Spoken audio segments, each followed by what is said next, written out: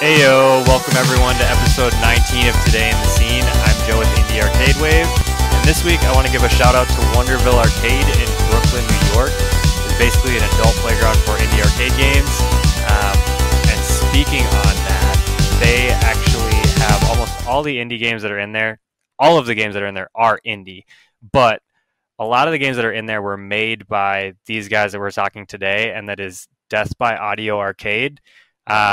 We've got Mark Klebe, Chris Hernandez, Andy Wallace, and Dustin Long with us today. How are you guys doing? Not too bad. Yeah, doing good. Pretty good considering the circumstances of everything that's going on. Well, that's good to hear. I know that a couple of you are at Wonderville right now, and then we've got one at home. So we'll just rapid fire these questions off and kind of get to know you guys. So first off, I want to start off with introductions. Who are you and what do you do in the scene? All right, so I'm Mark Klebe. I'm one of the co-owners of Wonderville and the founder of Death by Audio Arcade. I'm sort of the fabricator and builder of the cabs. So I've been finding people that make games and we construct cabinets for them. I'm Chris Hernandez. I am kind of the artist and graphic designer for the group. I do a lot of the signs, logos, when we need things printed or designed for web stuff. I kind of handle that stuff and sort of try to act as a go-between between game artists and like graphic design kind of needs. I'm Dustin Long. I'm a game designer and developer, part of Death by Audio Arcade. I have done a lot of behind-the-scenes stuff, miscellaneous tasks, and was doing a lot of event stuff back when live events existed, and hope to do some more. And I'm Andy Wallace. I am the vice president of Death by Audio Arcade. I'm primarily a developer, but I have some fabrication experience as well. And it's just a lot of like making games as well as running a lot of events and things that we do. Awesome. So now that we know kind of what you guys do and obviously all being involved with Death by Audio Arcade, I want to know how you guys got started and how everyone got involved. Okay, so this is Mark. I was living in the back of a venue called Death by Audio. It was a warehouse in Brooklyn. And in 2013, I put a call out on the NYU Game Center list, and I asked if anybody had an indie game they wanted to turn into an arcade cabinet. And one of the responses was from Studio Mercado, who built a game called Crystal Brawl. And Chris was part of that team. And we basically built an arcade cabinet in the back of Death by Audio, which was also like a 13-person living space. So it was like this music venue, art space, live, work kind of thing. So we built the arcade cabinet and we put it in the venue, and we had a party to kind of kick off the Crystal Brawl cabinet, and we showed Andy's game Particle Mace just on a screen, and then Andy came up to me and he's like, "Hey, I also would like an arcade cabinet." And I was like, "Sure, let's do it." For what it's worth, Mark, I think you came up to me because I remember like going home that night and being like, holy shit, someone just said they want to build an arcade cabinet for my game. Yeah, it was a very good game. So yeah, we ended up building Particle Mace. Like we built about 5 cabinets at Death by Audio, and at one of those shows I met Dustin. And yeah, I think I walked up to you and said, "Hey, I have a game also. This stuff is cool." Yeah, so we ended up collaborating on this festival, Low Level, that Dustin had organized, and it was like a chiptune arcade like party that was really cool. And then after that, we built a cabinet for Dustin's game, Star Versus, and then we all just kept building cabinets and having events for them. Yeah, to step back a little bit, I was as a founding member of Studio Mercado, which was basically a group of guys that knew each other from game jams. And there was a place called Cafe Mercado in the West Village that was open 24/7 and had coffee and free seating. And yeah, we basically holed up there in the middle of winter for like a global game jam or something and started making stuff. yeah, we started making Crystal Brawl in like 2012, 2013 maybe. And yeah, like the whole idea of like making an arcade cabinet for us was like, oh, maybe this is a way to promote the game or something, like get a publisher or something like that. And ended up, you said, doing things like the Deathmatch by Audio and Magfest. And once other people started building cabinets, it kind of became an arcade and not just about any one game. It got out of control. Yeah. But I feel like back at the start, it was, I mean, it's still really special, but I know for me as a developer, for that first Deathmatch by Audio, I think Ben from Studio Mercado, who liked Particle Mice, was like, oh, you should totally show this thing. And it was wild for me going to Death by Audio, which is a venue, I think I'd actually seen like one show there in the past, but like suddenly see it with the lights on and people helping me set up and that kind of thing. And just this like amazing art space that was, totally DIY. It was a little outside my own like field of reference at that point. And just being like really blown away by how cool it was, and how cool it was to be like making a thing that people were enjoying in that space as well. It's really intoxicating. From the outside, I remember feeling like it was very intimidating there because it was this sort of legendary punk venue, and being, someone making their goofy little indie game, showing your stuff there felt like, I don't know, like I was like, it's cool that you guys allow me to hang out here.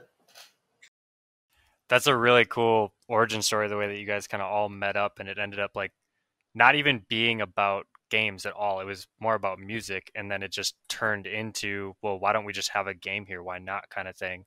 And I remember somebody mentioned the idea of like maybe putting it in a cabinet as a way to promote the game, right? It's a different way that people were used to seeing games back in the day, and now they don't really see any new arcade games. So along that line, I'm curious as to what games you guys were involved with individually, so we kind of know what you've done as developers. I just make cabinets. I can go. I've been making games for a long time, and I made a lot of mostly smaller indie games. I worked at a small game studio actually about the time that the first Deathmatch by Audio was happening, but I was also putting games out on my own. But pretty much smaller things, a lot of mobile titles, that kind of stuff, and that's honestly still what I make. Is mostly smaller, kind of more experimental games. So that was the kind of thing I was making both before and after we started Death by Audio Arcade. I kind of have game development more as like a hobby. It's not like my day job, personally. But a lot of the games that I've made have been focused on retro tech or old technology. So like I made a bunch of NES games, one of which was a cabinet, Star Versus, but a few others just as kind of like a unique take on what indie games can be. Yeah, I got started with like a Xbox Live indie game, if anyone remembers that platform, called like Grad Raygun, which was a sort of Mega Man Game Boy throwback. But Crystal Brawl was the first thing I worked on, and really that was the main thing I've done for DBA. The other stuff I do, I work with Dustin and Andy on lots of side projects and like other sort of experimental kind of stuff that they're working on too. But yeah, I'm hoping to get something else into the arcade again soon. But yeah, mostly I do like sort of supporting work on other people's games too. I mean, in addition to cabinets, like Dustin and I and Andy, we all worked on the Place Very Strangers pinball machine, which has a lot of moving parts. And we have a GIF photo booth that we all kind of put some work into. So there's like other projects that we work on that aren't just cabinets that are like game related. We should also mention there's a lot of people that are part of Death by Audio Arcade. It's not just the four of us. It's a relatively sizable community that has some people work together more often than others. But there's definitely a lot of cool folk that we've all just like met and worked with in various capacities. That's cool to hear that it's like a big collective. And I know just looking at the catalog from Wonderville, you guys have so many different games in there that are from a whole bunch of different New York developers, which I think is really cool to help build the community and the scene out there. I want to know, what are some of the cabinets that you guys are known for? What have you guys built out there in New York? So we can go chronologically. I feel like that might You want be. to talk about all of them? Are you going to list every cabinet? Yeah, go ahead. Why not? I mean, I'm going to say I think Particle Mace has definitely gotten a lot of attention because it's been at a lot of venues. It's been in a lot of photographs. Like, a lot of bands are playing at old venues that don't exist anymore, and there's, like, Particle Mace sitting in the background. It's gotten beat up in legendary fashions. Broken in all sorts of interesting ways. People moshed into it and stuff. Yeah. Famously, I feel like one of before- my... Oh, sorry. Sorry, I was going to say before Silent Barn got shut down.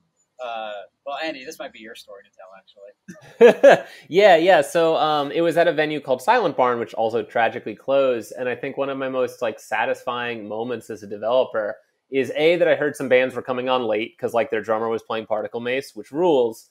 But also a band, Nako, wrote a song called Particle Mace that was the single off their album. And I was like, that's a funny coincidence. And it was not a coincidence. It was about this game that they really liked from playing it at Silent Barn. And that was a pretty magical experience. I was going to point out that the mailman also was like a huge fan of it. Like, stop on their route for a while and play a couple rounds of Particle Mace at Silent Barn every day. Yeah. Particle Mace did all right at Silent Barn. It's also probably the game that we've replaced parts the most of. Like, when it came to Wonderville, we gave it a pretty big makeover. So it's one of the oldest cabinets, but it's also maybe got the most Frankenstein parts, just because it's been through a lot. Yeah. But it's definitely not the only cabinet in our collection, not the only cabinet in our collection that like got a real following. I feel like the Senten table recently has been like really exciting. So that is a game that has, was it 100 buttons? 100 buttons. Fun soldering. Way more than any fighting game I've ever seen. Yeah, that was a project by Amanda Hudgens, and we'd been playing it at MagFest for the last few years. And it just made sense as a cabinet. Like, we really wanted to build a cabinet for it because it was like 100 buttons wide. Makes sense in kind of heavy air quotes there.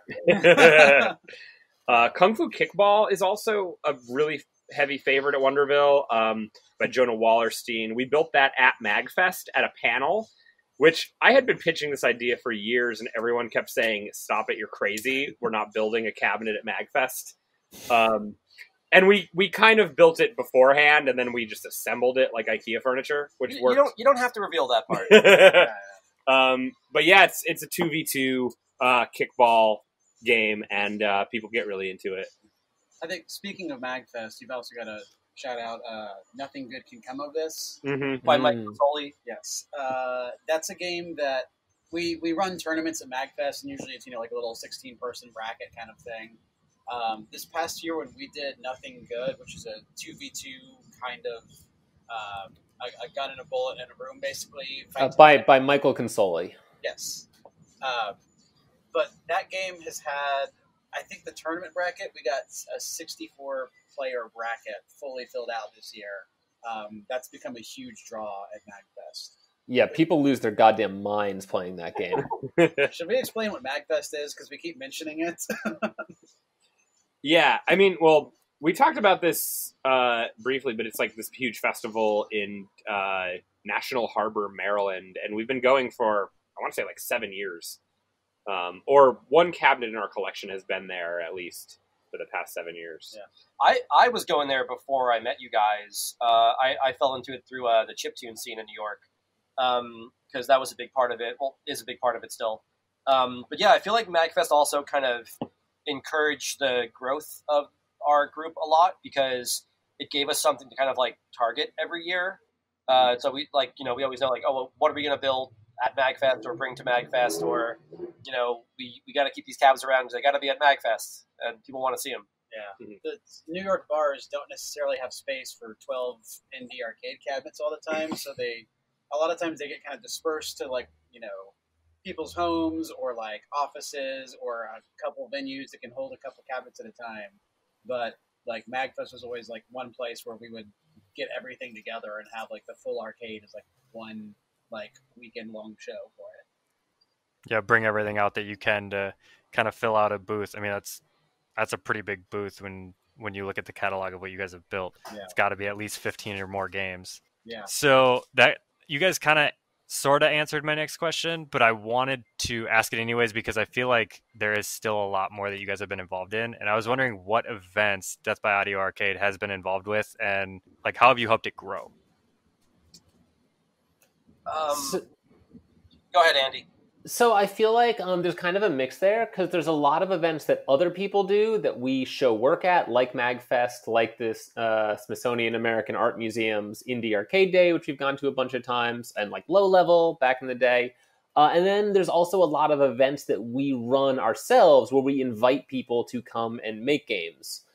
So for instance, we did a Alt Control game jam like 2 years ago, I guess at this point, where Mark and a few people like helped folks put together weird controllers for a game jam. So we both have, stuff where we're bringing things and then events where we're sort of throwing the party.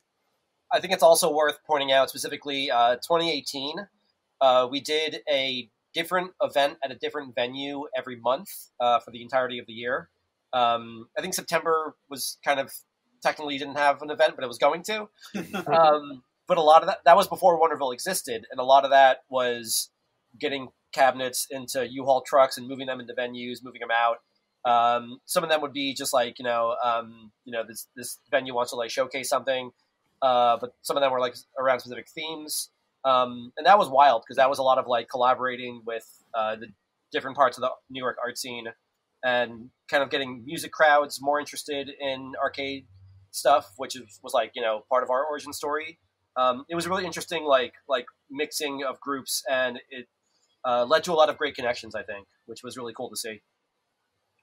Yeah, in 2018 alone, so I'll just list like several of the venues. Elsewhere, we were at Dream House, which was this really amazing venue. We collaborated with Super Chief Gallery, Caveat, Flat Tops, Cloud City. There's Brooklyn Research. We did some stuff with Le Poison Rouge. Le Poison Rouge, yeah, we debuted the pinball machine there, and was that? I think that's almost everything. Yeah, it was a wild year. that was a big motivation for having Wonderville start to exist because it was too hard finding places to put cabinets every single month, every couple of weeks. Yeah, places to park U-Haul trucks. Yes. The very first show we did at Silent Barn, which was like one of the first events or installs we did, which was only like 4 cabinets or something. But me and Mark were in a U-Haul on Bushwick Avenue in front of Silent Barn, and the U-Haul bumper hooked into the wheel well of a parked car next door. And as Mark pulled away, pulled the front fender off the car and pretty much neutralized any money we made from the door at that show. Yeah, an envelope of cash to that person the next day. That's pretty cool how everything kind of came full circle. Like you said, you guys started around music and then you moved into the arcade scene and then you brought the arcade scene into the music scene so that everything kind of tied back in together. And we've kind of talked about what's going on in the world and how everybody has so much downtime. I mean, now is the best time to, I know here in Minnesota, everybody's redoing their roof from hail damage before the winter happens. And it's all home improvement and building this and building that and doing all these things you wanted to do for so many years that you never had the time for, but you really probably did. And especially like with us at Slackers Inc. working on Galactic Battleground, we've transitioned to why not put it on Steam. So we're trying to figure out the best way to do that. I'm curious to know like, what are you guys working on right now? Well, I feel like there's been some really cool stuff that has happened because of the quarantine. I feel like Andy should talk about Digiplomacy because that's been like a hit with everyone over multiple social networks. Yeah, I'll plug my stuff. So I'm working on a game called Digiplomacy, which I believe is a working title. That is kind of a reframing of games like Diplomacy and Risk, but played in a social network. So everyone's like fighting for territory, but it's played via like a Slack bot or a Discord bot. So you're already like in a Discord with people, but now you're like giving this robot your orders for the turn, and once a day it resolves the whole turn, and you see like the people say what they were going to do. Did they betray you? All the kind of good stuff you get with Diplomacy, except now like with your friends once a day. That's cool. I mean, that's a really cool thing to add to Discord. just to make it a little more creative and a little more fun with all your friends. Kind of keeps it going over time. Is there anything else you guys are working on right now, like any new cabinets or any new games? We've I mean, been other than that one. we've been working on our very last Kickstarter reward, which is etching the names of backers into the side of an arcade cabinet. And Chris has been meticulously routing out every letter of every name. It's all of our Kickstarter sponsors, the DBA members, and like special thanks to friends and family. We retired Crystal Brawl, the oldest game we've got, but we are using the cabinet to become like the new like sort of rotating showcase for Wonderville sort of like test games. And what's really cool about that is that cabinet is actually built with the wood from the old stage from Death by Audio. So it's the first thing we ever like built as part of DBA Arcade. It's the first cabinet I ever took to MagFest. It's made out of the literal stage from Death by Audio, and now it's sort of having all of the names of like the backers and supporters and everything etched into it to become like a sort of permanent rotating part of like the arcade, which is pretty cool. It's got a lot of positive mojo built into its fabric. Yes. That's cool. That's like a past, present, and future of the story of both Wonderville and Death by Audio Arcade, having components from where you started and then new games you guys are working on, but also the backers that kind of helped you guys get through a tough time. The last question I wanted to ask you guys, and this is a pretty loaded question, so feel free to go as in-depth with this as you need to.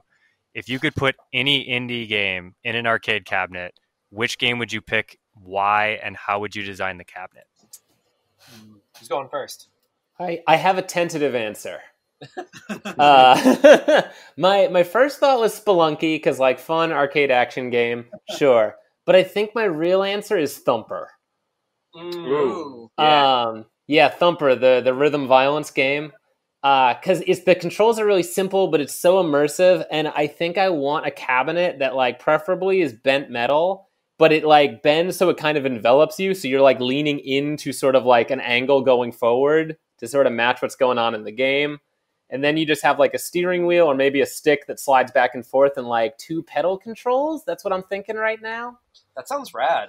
Yeah, right? I think it'd be cool. You ever play Stun Runner? Kind of sounds like that. Yes, something like that, but like 10 times louder. I like the idea of the cabinet design. It feels really physically immersive as well as like the game being really immersive. Totally. Yeah. I have an answer.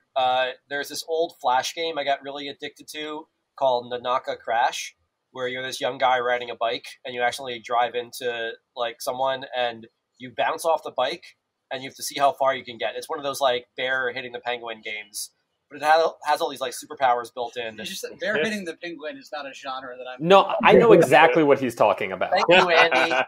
It's totally a genre. It was during the Flash era. Anyway, this R.I.P. insanely addicted, and I think it's a 2-button game, so it would be pretty good for an arcade cab. I don't even know if it exists anymore online, but that's immediately where my mind went to. I've had a couple games that have popped up that I've been thinking about cabinets. The first is Lost Wage Rampage by Jane Friedhoff, Andy's wife. She has a cabinet, Slime City Oracles, and this game is like a driving game where you just smash into as many things as you can, which I've not built a driving cabinet, and I would love to do that because I think it would be really fun.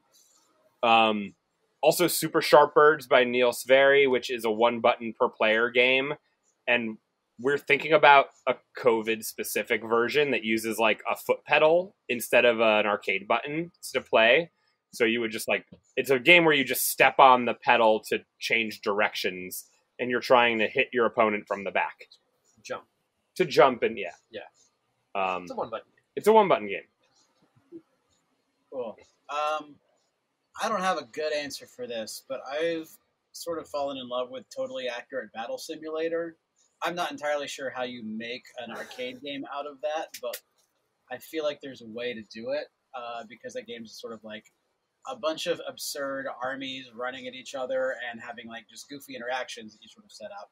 And I feel like there could be a cool arcade version of that where you sort of set things up under a time limit and hit a button and then like laugh at the chaos that happens. I feel like that's a really good setup for an arcade game. I mean, they all sound like awesome games and really fun cabinets to design, and you guys would be the guys to do it. So if you need to reach out to anybody to allow them to let you build that, then you should do that while you have the time. But I want to wrap everything up here, and right before we go, I want you guys to shout out any social medias that you want to send some people to, whether it be Death by Audio Arcade, Wonderville, or a project that you're working on your own. If you're interested in chatting with us, deathbyaudioarcade.slack.com is our Slack that you can hang out at, say hi. We have social media at DBA Arcade, but it's been a little quiet since COVID has made it hard to have physical gaming events. We've also got the Discord, which is like Slack we use to organize a lot of projects. Discord is like very good for just sort of hanging out and meeting people. Yeah, it's the Discord is a lot of the same people. Oh, right. It's wonderful. Yeah, that's at wonderville.nyc/discord. But join both. Come to both. There's a lot of overlap. Yeah. Awesome. Well, I want to thank you guys for coming on again. Mark, Chris, Andy, and Dustin. It was great chatting with you guys. If you guys like what we're doing here at Indie Arcade Wave, definitely hit that subscribe button and ring the bell so you don't miss another episode. We upload every Friday. Different developers, different arcade owners, people in the music scene, and or just in the gaming scene as well. So until next week, peace.